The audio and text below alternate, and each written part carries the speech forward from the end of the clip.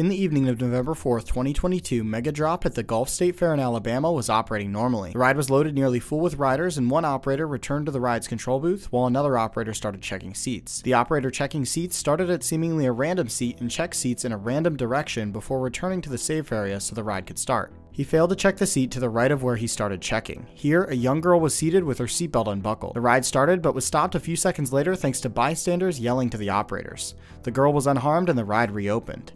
The operators in this video demonstrated a severe lack of training and procedures. Programs like International Ride Operator Certification, or IROC, which are not used by this fair company, have procedures like methodical seat checking that prevent this kind of issue. Though the girl was not in any real danger, as the seatbelt was just a secondary restraint device, not designed to fully secure riders into the ride. Had the ride completed its normal cycle, she would have been fine, as the over-the-shoulder restraint was in the proper position and locked. Nevertheless, situations like this are unnecessarily reckless and should be avoided by providing proper operator training.